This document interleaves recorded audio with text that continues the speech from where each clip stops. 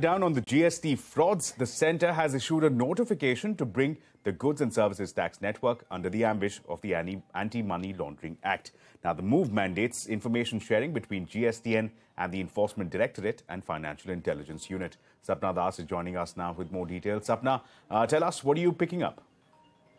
Well, clearly here the aim is, enabling the financial, the FIU basically, in terms of sharing details or information on suspicious transactions with the GSTN, so that the GST authorities can, take action accordingly. And this would basically help them in curbing fake registrations or even fake ITC for that matter.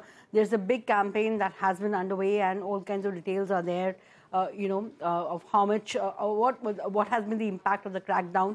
So, simply speaking, this basically enhances your information gathering and, the penal actions that follow post that, helps the government in better investigation.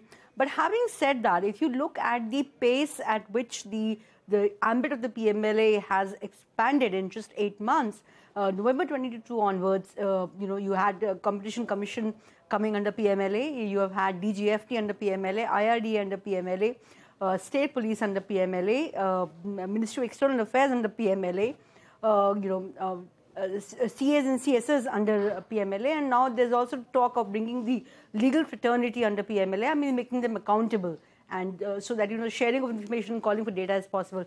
So and in comparison, if you look at the conviction rate under PMLA, it has been quite abysmal. So the question here also arises that yes, sharing of information and data is extremely good and maybe even necessary for the government, but is it a deterrence or does it translate into harassment? That's the whole point right now. Right, Sapna, thanks a lot.